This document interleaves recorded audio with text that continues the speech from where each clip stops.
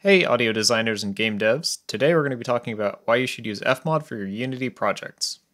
So first off, what is FMOD?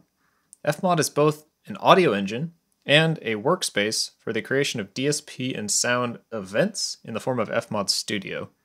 The audio engine can be used to replace the engine in Unity, or you can run it in parallel.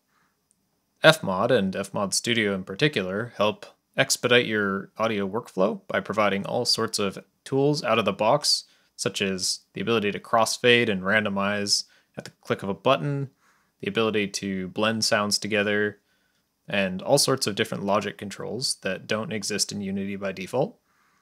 Additionally, FMOD helps declutter your work environment by pulling all of that logic out again of Unity and out of the Unity editor and placing it in some box in FMOD Studio. Furthermore, the logic, tools, and interface that FMOD and FMOD Studio provides helps empower your designers to have a much deeper level of control over their audio workflow. Most importantly, however, when trying to ship a game, money is always going to be the question that ends up making decisions for you. And I would argue that FMOD, while not only saving you time, does in fact save you money as well.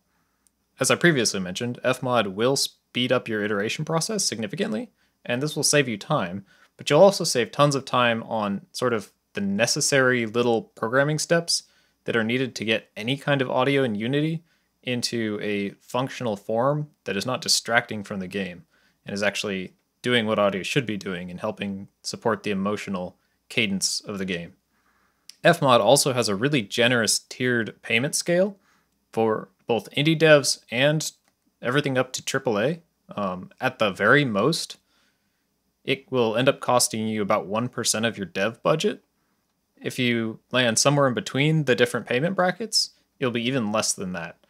And so if you compare that number to the amount of time it would cost an engineer to program the necessary things that FMOD provides by default, in the end, you'll pretty much always end up saving a ton of money. Thanks for joining me for this quick dive into why I personally think you should use FMOD and with your Unity projects. If you have any additional questions, feel free to leave them in the comments or shoot them my way on social media. Next time, we will be covering FMOD integration with Unity, so please look forward to that.